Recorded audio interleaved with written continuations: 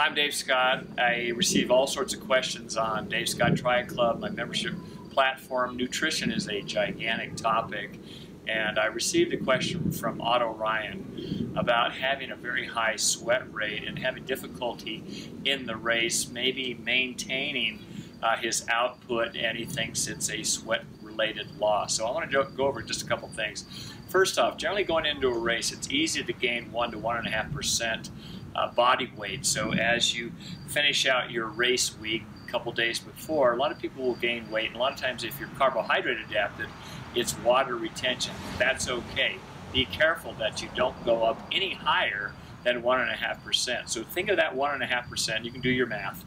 Second thing is that it's not just sodium that you have to replace. I think we would besiege that you need more sodium, sodium chloride, and a lot of heavy sweaters, which you referred to, Otto, as a very heavy sweater, will need anywhere between 1,500 to over 2,000 milligrams per hour once you're on the bike. And then if you're maintaining a steady pace on the run, if it's hot and humid, you'll probably have to maintain that same intake of sodium and sodium chloride.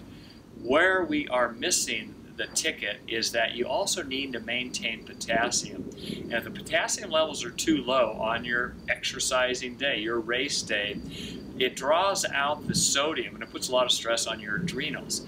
So in simple language, you have to have potassium to complement the sodium. Potassium's on the inside of the cell, sodium's on the outside of the cell. There's a fine pump that regulates both of these. So too much sodium will draw the potassium out, and that causes an imbalance, and generally there's going to be a slowdown. That's a simple way to state it.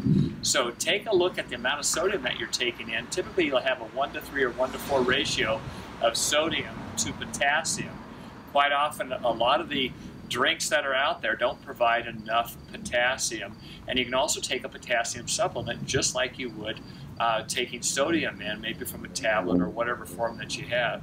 So be cognizant of that. Last thing is that magnesium works in harmony with those first two.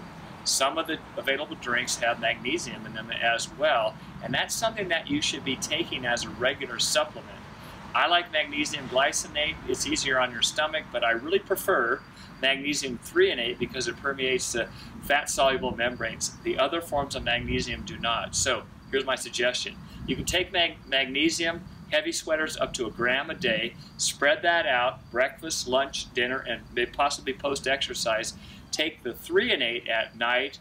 I would take 400 milligrams of the threonate because it will also help you sleep, and it's good for your digestion. So big question. I cover more on DSTC. I hope that gives you a good start, Otto.